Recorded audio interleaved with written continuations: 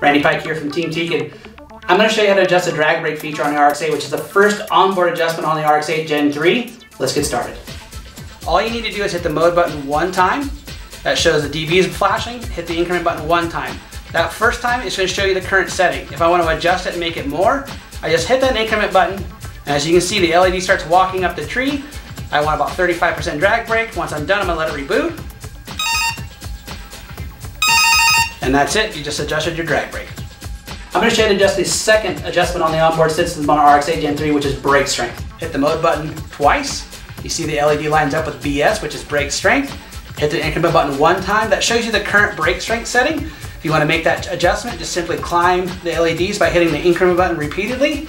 Once you get the setting that you want, go ahead and just let the speed controller reboot.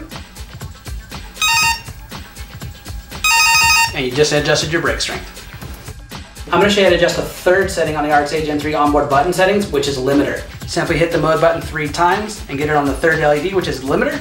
Hit the increment one time, that shows you the current setting, and if I want to make a change, I'm going to simply hit the increment button until I get the setting I want. Once I do, I'm going to let the speed controller reboot. And I just adjusted my torque control. We're going to do the fourth adjustment on the onboard settings of the RX-8 Gen 3, which is neutral width. Simply hit the mode button 4 times. That's going to move it over to LED 4, which is NW or neutral width. Hit the increment button one time. Right now you can see 2 LEDs lit. I want to get it down to 1, so I'm going to simply hit the increment button down until I get 1 LED lit. That's where I want it, 5%. I'm going to let it reboot. And we just adjusted neutral width.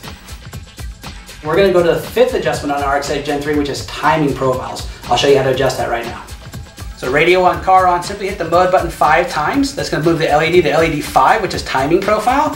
Hit the increment button 1 time. That shows you the current profile selected. If I want to make that adjustment, hit the increment button over to show you the profile that you want. Once you're done, let the speed controller reboot. And you just adjusted your timing profile. We're going to go to the sixth adjustment on the RX-8 onboard settings, which is motor type. I'll show you how to do that. Car on, radio on, simply hit the mode button 6 times. To put this on LED 6, which is motor type, hit the increment button once. That'll show you the current setting. I don't want any reverse on my car, so I'm going to hit the increment button until I get LED 1 lit. Once I'm done, I'm going to simply stop and let the speed controller reboot. And that's how you adjust your motor type. We're going to show you to do the last and final adjustment on the RX-8 onboard setting, which is voltage cutoff. Let me show you how to do that. Car on, radio on, simply hit the mode button until you get over to LED 7, which is for voltage cutoff, VC on the label. Hit the increment button 1 time. As you can see, it's LEDs 2 lit, which is for 2 cell, but I want 4 cell, so I'm going to hit the increment button 2 more times. 4 LEDs lit. I'm going to let the speed controller reboot. And that's how easy it is to adjust voltage cutoff. As you can see, using the onboard adjustments on a Teague brushless speed controller is super easy to do. No peripherals needed, no computer, no laptop, no phone, no external programming box. You can do them on the fly in seconds on almost every Teague brushless speed controller that we have.